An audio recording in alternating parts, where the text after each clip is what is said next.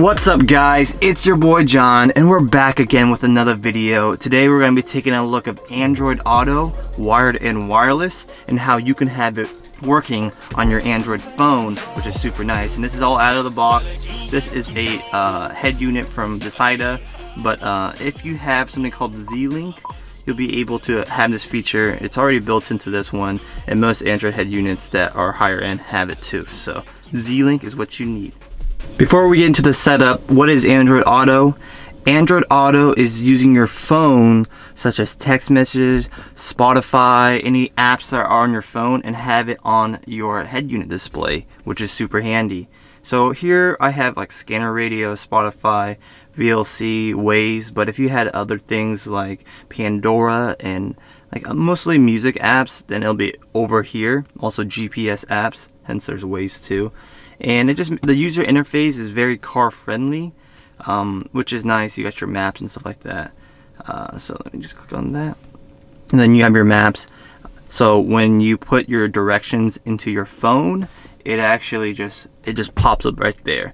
When you get a text message or something like that, it just pops up right there. So everything is very hands-free, and when you're driving, it makes it very, very nice. And you also get some stuff like weather, temperature, your Wi-Fi signal, LTE, and your battery life right there, which is my battery. It's an exclamation mark because it's a little bit low right now. But yeah, so Android Auto is really cool, and it's a nice luxurious feature and safe. Rather than using your phone GPS and have it mount and stuff like that, have it on your head unit. It's a no-brainer, and it's better than pretty much all manufacturers' GPS system. Now comes the setup. So you have to make sure your phone is up to spec and it meets the minimum requirements. Most phones nowadays, if you have like a Samsung, even like a S6, like an older phone, it'll still work. You just have to have like a newer version of Android. I'm thinking like Oreo or something like that, or KitKat will be able to work. You need to have a USB, which the Android head units all have, and you need to have fast cellular connections. That way it can talk. It's pulling data from your phone and it's spitting to the head unit. So you need data in order to display Spotify, of course, and stuff like that. And on your Android head unit side, so your phone, it's pretty easy, minimum requirements. On your head unit side, you need something that has Android Auto and Apple CarPlay built in. So this app right here is called Z-Link. Most head units, let's see if I can go back. So this is called Z-Link. Most Android Auto head units that are from Dasaita that have Android Apple CarPlay will use Z-Link. Same with other brands. This is a very popular and the kind of the go-to. So you make sure you have Z-Link, and you have to have the latest firmware. So let me just disconnect this real quick. So I disconnected on my phone. You need to have the version 4.0.6, and that version will allow you to have Android Auto wireless. Now these icons, if you guys don't know what it means, this one is wireless Apple CarPlay, this is wired CarPlay, this is wired Android Auto, and this is wireless Android Auto. And if you don't have the latest update, you can go ahead About, then you should be able to check for updates right there. And this mode right here, it doesn't say it has Android Auto wireless, but as you witness here, my phone wasn't connected, and it worked without any issues. So you need version 4.0.6. So I just turn on back my Wi-Fi and Bluetooth, and my phone, as you can tell, no wired or anything. It says Android Auto has connected to your car, but we're gonna delete everything so we can start fresh for you. The first thing you want to do is go to your Bluetooth on your Android head unit. So there's Bluetooth A2DP. You want to go Bluetooth. You want to go to your settings right here. Put in your PIN information. So mine's going to be called the NSX. My PIN number is 1991. And then you can do those features too. You want to hit the search icon right there. After you hit the search icon, so let me just delete this off my phone. So right now it's hooked up to my OnePlus phone. I'm going to delete it. So it's basically a fresh install, which is great. So it's searching right now. And now I'm gonna pair a new device on my phone.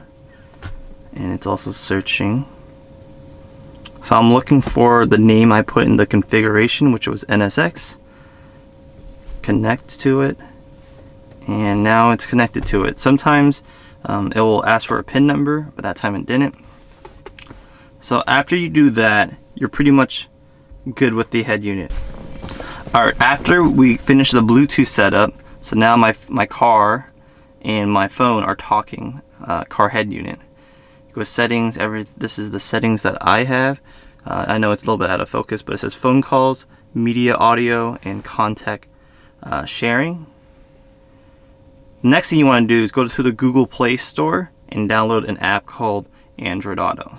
So it's going to be this one right here that says Android Auto, Google Maps, and it's going to look like something like this right here. What's new? Works great, no issues. That's my review. Alright, so after you download Android Auto, you want to click on Android Auto app in your drawer. This is going to pop up how the layout's going to look like. You want to hit that hamburger icon and then go to settings. Now it's going to pop up Android Auto settings. But before we mess with these settings, I want to go to the very bottom and hit this version thing that's popping up right now. You want to spam the version number a few times. After you spammed it, like just keep clicking on it. It says, do you want to have development settings on? You do, so you hit OK. And you hit these three little dots on the top right. Go to developer settings. And make sure, I know a lot of people have this issue, that's why I'm just mentioning it right now. You want to have add wireless projection to settings right there. And you can do all these other settings right here where you can just force it to night mode if you like night mode, save audio and stuff like that. But for the case of this, you have to make add wireless projections to settings. That way it can well, project wirelessly to your Android head unit. After you do that, this is where you're gonna have to use that USB cable. So I have a USB cable ready right here. Let's turn the car on. Alright, so when you first plug in your phone, you're gonna be greeted with this screen. It says, what will Android Auto do? Contact your contacts, pair it, sync it, allow all the stuff. You want to hit continue, then all the more permissions. I allow all of it, but read through it. And after you hit continue, you're going to have it project on here. Let me just get rid of that because it's my address and stuff like that. So you have Android Auto wired, which is really simple. You just plug it in, it works. You have it right here, you got your Spotify. Let's not play any songs or anything. So what about wireless Android Auto? So with wireless, it's a little bit trickier. So I'm gonna unplug it, it instantly disconnects it. But you want to go to that Android Auto app we installed earlier. You want to go to that hamburger menu, settings, and it says wireless Android Auto is available. Now here's the kicker right here. Make sure you're not on battery saver mode, because I noticed that kind of ruins it. And you want to scroll down. Make sure Bluetooth is on, wireless Android Auto is on. You can turn this off. But after those settings are on, the best thing you can do is restart the Android Auto app. It's kind of weird, but that's how you have to do it. But after you do that, you shouldn't have too many issues.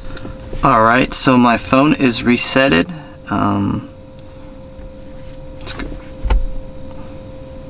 Let's see if it's gonna hook up to wireless Android Auto. You connect this, open that app. It says waiting.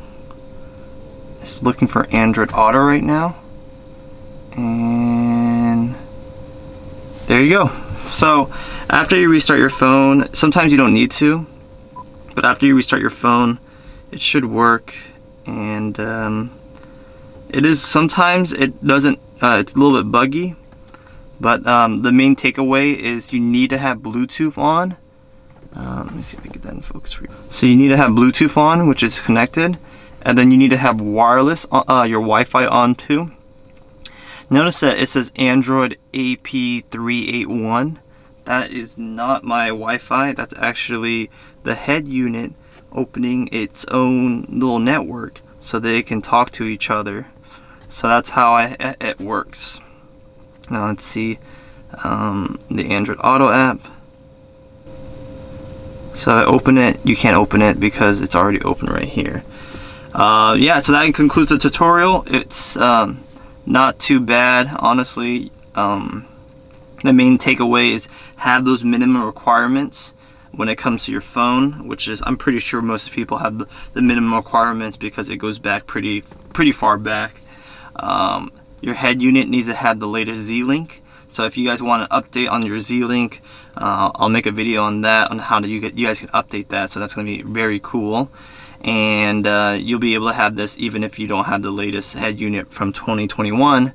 It's going to be, it'll still be able to work too.